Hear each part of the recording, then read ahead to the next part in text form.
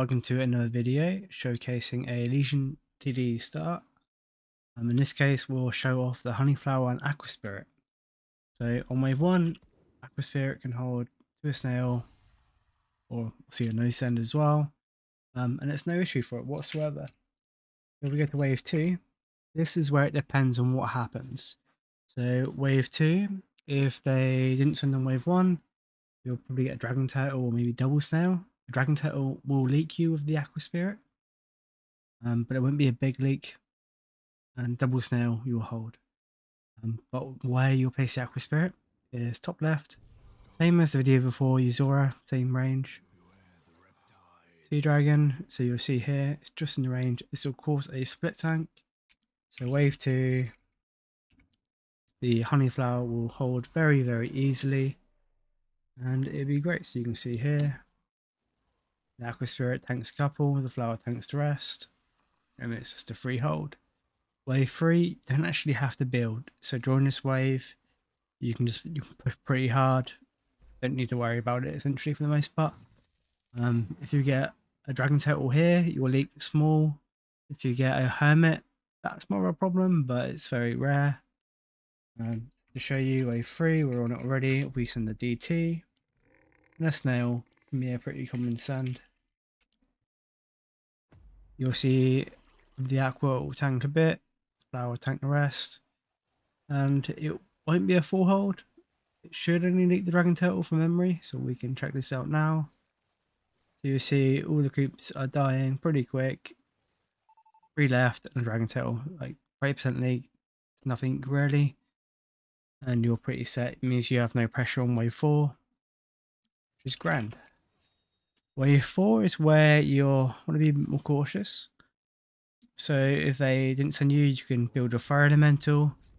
You can build some DPS. So you want it here on the left hand side underneath the fire elemental so it can tank a bit. It creates a nice three-way tank. Well, just to demonstrate, we don't need the infiltrator here for wave 3, so we'll sell this. To again, like a dragon turtle snail. You'll find it'll be a pretty free hold. And again, the fire lane is just split tanking with the flower, and it's a beautiful thing to hold. Wave 5 can be scary for Honeyflower starts, just because of Hermit. And if they can get a mole from like being a Fiesta and going Flora Pixie hard and saving on you for a long time, again, relatively scary. That's when it comes in, sort of like you can put your infiltrator in. Most of the time, if they sent you on 4, which is probably the case, they're not going to get a hermit on 5. They're probably going to go either probably into 6 or 7. So here, you can place like a unit for wave 7. Sorry, for wave 6. You'll hold this pretty cleanly. So if we start on wave 6, you can basically upgrade that tier 3 unit. So whether it's like a Windhawk, a Gate Guard, Infiltrator in the case that I'm using here now, you can basically get a nice power spike off, and knowing that you're pretty strong for wave 6. You're pretty strong for wave 7 thanks to a fire elemental. Wave 8, it's not too bad again because of the fire and you can build a rogue wave. And you'll be pretty set for things. So like wave 6, if we go, we'll just start. We'll send a hermit, which is quite likely if they see a new flower, and double DT.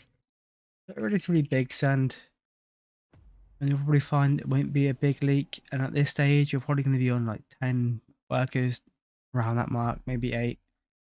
But you'd be having a good time with your workers, and I think you'll even find like it is a leak, but it's not it's not a terrible leak.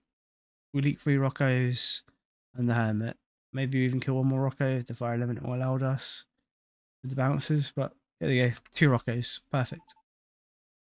Like, it's nothing really, like, it's a complete baby leak for them sending 120 on 6. You kind of hope your teammate would also cover you. And then wave 7, you're pretty set again. You can just do your rogue wave. And then I'd probably, at this stage, on wave 7, I'd prepare for wave 8. Wave 9, they're not going to send you because you've got your flower, and they'd be scared of death cap. So you want to be looking at wave 10. Wave 11, A little bit scary if your flower can't get to the wave itself, so they send tanks to you. That can be scary. We'll just pause this. And yeah, wave 12 is a freehold for you. You're because of the death cap. And wave 13 you'll start preparing for. So there's a very short video on how to use Honeyflower with Aqua Spirit to start. If they don't send you on wave 2, I should have covered this.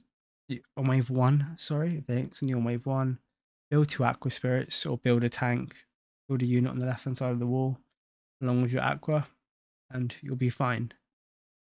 And I think that about covers it. So I hope you enjoyed the video.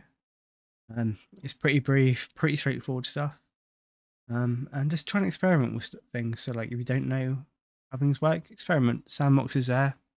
See me using it now. It's great. And if you guys want to, leave a like, leave a sub.